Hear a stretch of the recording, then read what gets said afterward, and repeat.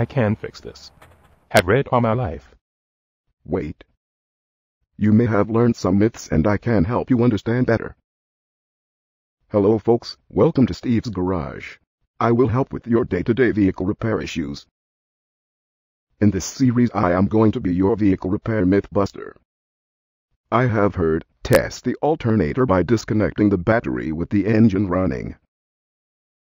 This is not true. A battery acts as a voltage stabilizer or filter to the pulsating DC produced by the alternator. Disconnecting a battery while the engine is running can destroy the sensitive electronic components connected to the electrical system.